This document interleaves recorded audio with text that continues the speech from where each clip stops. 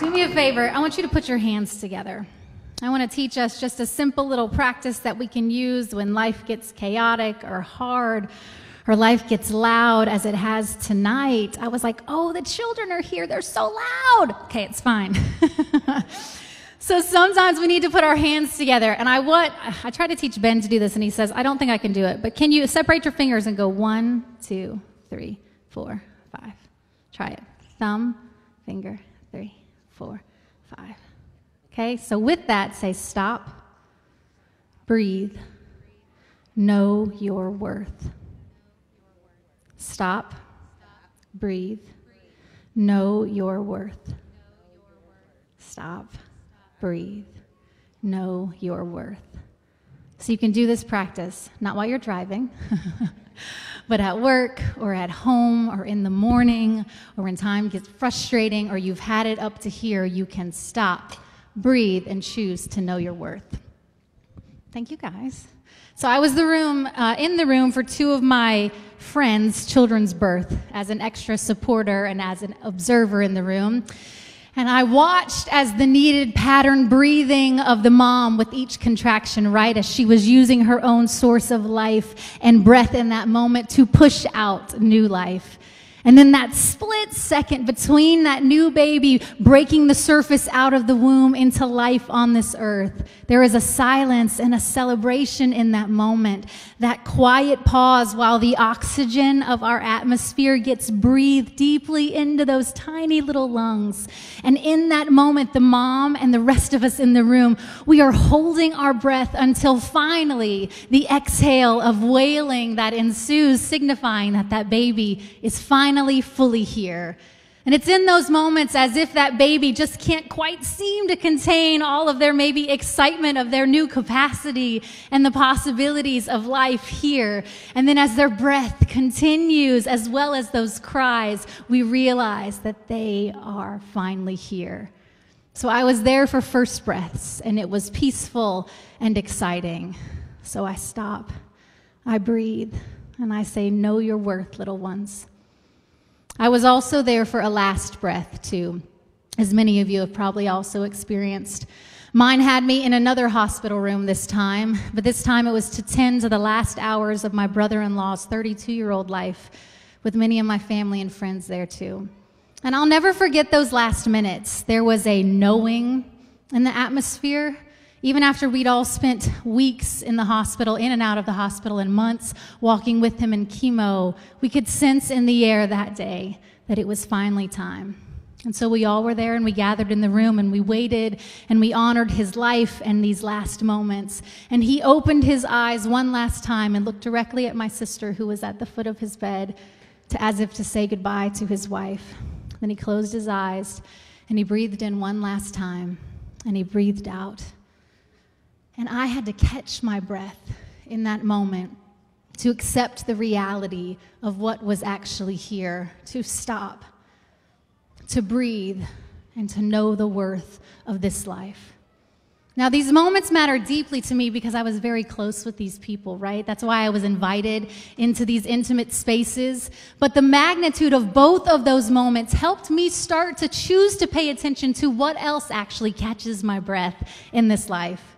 And for me, it happens in lots of different ways with lots of different emotions surrounding it. So sometimes I'll catch my breath in the morning as I'm standing in the kitchen and I glance out the back window, and there once again is a baby deer with his mom.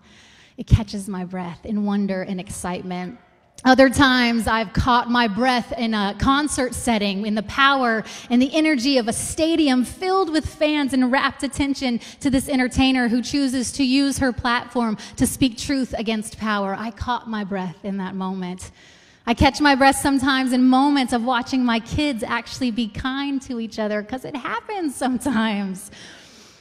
We catch our breath in moments like this past weekend when we're scrolling through our phone or we're watching the news and we literally have to see the devastation of this hurricane and the flood.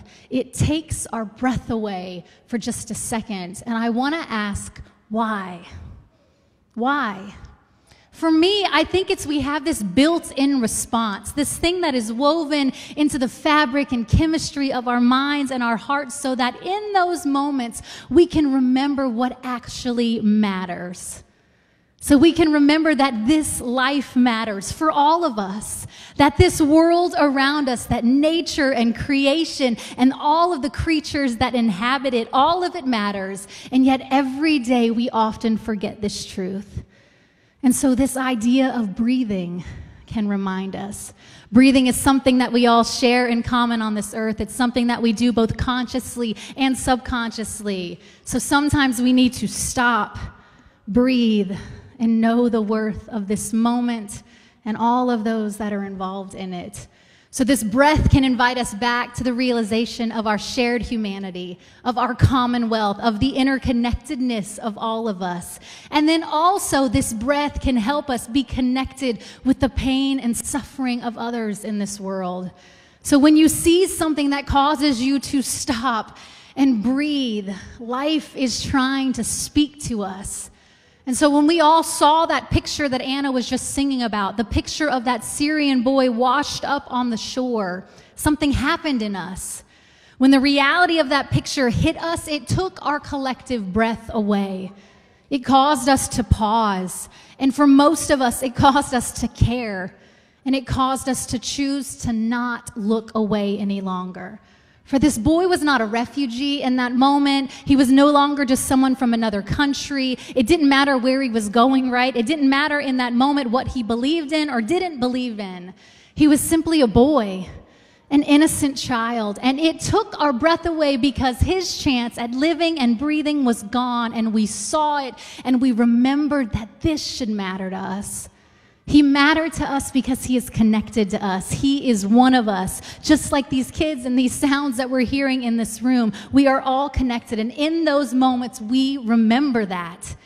See, I believe that we all have this innate value inside of us of empathy and compassion. But those things have often been silenced by our focus at times on simply maturing our knowledge and our intellect, but not also focusing on maturing our emotions and our hearts.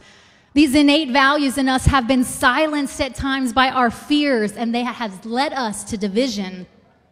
That has led us towards the us that is small and an exclusive us, not the inclusive, collective, and large broad us.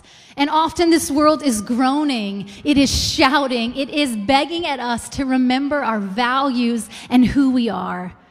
To remember that life is a gift for all of us to enjoy. And so my question is for all of us tonight is, does it take death on the shores of our oceans? Does it take hurricanes that cause floods on the lands of our nation? Or does it take rallies of tiki torches filled with darkness in order for us to stop and breathe for each other? I long for us once again to care without the heightened fear of fear or tragedy, right? To know that we are all gifted this same life and breathe this same precious air. To see also that the ones that are often hurting us are in pain themselves. The ones that are hurting us are themselves acting out of fear. And for us to choose to, instead of sit here and blame them, can we respond with love instead of more fear?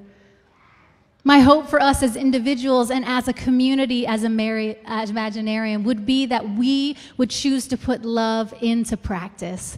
Krista Tippett, the speaker from On Being, she says, what we practice, we become.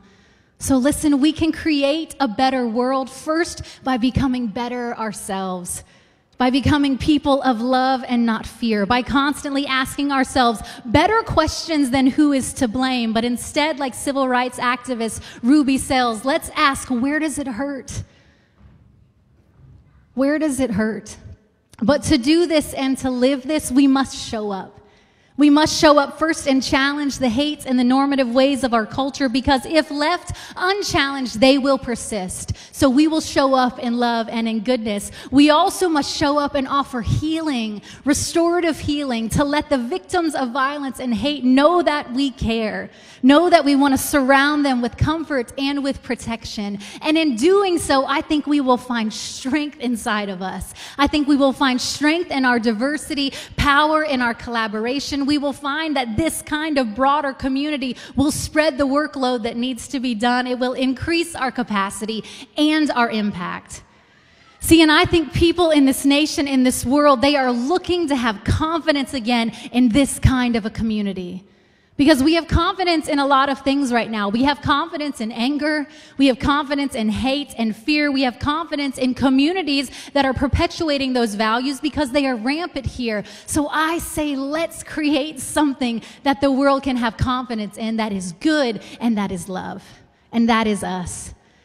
And so to do so, we're going to forge new relationships together. We're going to actually start talking to each other, not just get behind a computer screen or our phones on Facebook, right, and social media. We're going to have to show up face to face. And that means sometimes tensions are going to rise.